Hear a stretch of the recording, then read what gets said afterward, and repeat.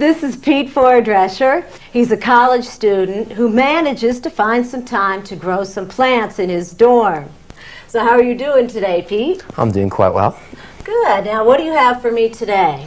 This is a Areca palm that I've had for a few months now. That it's seen some wear and tear. Obviously, the college lifestyle might not be the most conducive to plant growing, and you can see because it's got some brown spots. And I thought I'd come to you for a little bit of assistance on that ground. Okay. Well, actually, it's doing quite well. The Areca palm can be a difficult plant to grow, so I think, you know, considering everything, it's doing quite well, and I'll show you a few things to get it even more back on track and thriving. So the first thing that I notice about it is it is tending to tilt backwards a little bit.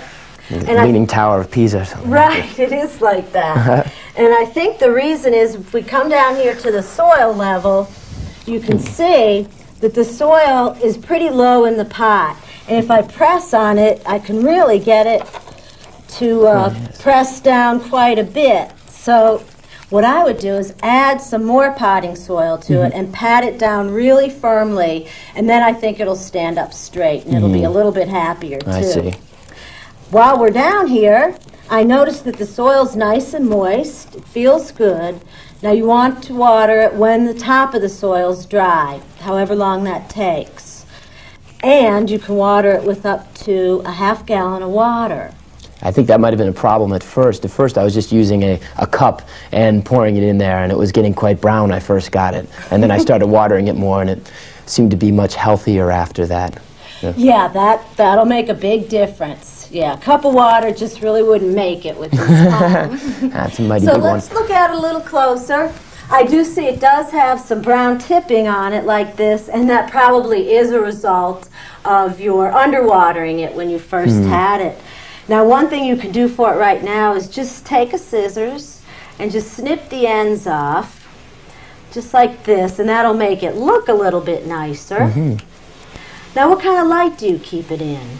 Well, the room I'm in faces to the west, and it doesn't get a great amount of light because it is a townhouse on a fairly busy street, but we have 3 windows in the front in a kind of a dormer shape, so that lets it get some light in there. And I had it there for a while, but I also had it downstairs for a while, which doesn't get as much light, so I think I'm going to move it back upstairs. Yeah, this particular palm, the Areca palm, does like some good bright light. They don't have to have a lot of direct sun, but bright light will make a tremendous difference. I noticed that it leans towards the light if I keep it against the wall for a good period of time. Yeah. Might be why it's leaning. That's what they'll do, yeah. It wants that light. It really does. I also noticed something else here. Let me see. See its new growth here? Now just hold that right down here for me. I want to get one of its older fronds. Now look at its older frond over here. Now that is actually much greener here than your new frond here, which tells me that you probably aren't fertilizing the plant. Is that correct? Yes, I'm sorry. That is correct. Well, that's okay. You can start now. Yes, it's always time to start. My favorite way to fertilize is to use a fertilizer that you mix up every time you water a plant. It's just an easy habit to get into, and the plants seem to respond the best to that too. So you think you can develop that habit? Possible.